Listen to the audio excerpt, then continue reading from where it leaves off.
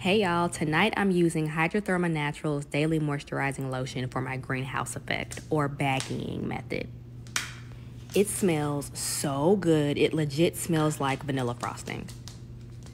It's a water-based. Number 2, I use buns as a low manipulation style to help grow my hair out.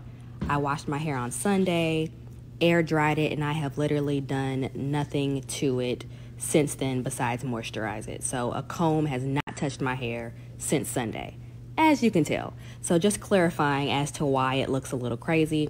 For a bun to be an effective low manipulation style, you have to literally resist manipulating it. I'm gonna put on a shower cap, leave this on for about an hour, and my hair is going to be velvety soft when I take it off.